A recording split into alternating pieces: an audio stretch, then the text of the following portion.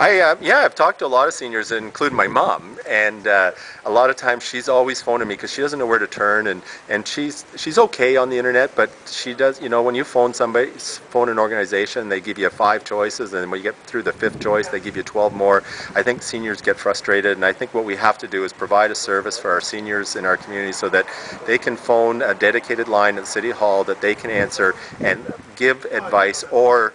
give them a direction of where to go to find the answers that they need, and that could be in healthcare. It could be in how they go about getting a contractor to fix their house. They need support, and now with technology changing so much and everybody's being focused to the web, a lot of these seniors don't have access to the internet. And yes, there's great things on the website, but I think it's ignoring the fact that we need to create a link between our seniors and City Hall, and that's through an old-fashioned telephone line and a person to answer the phone.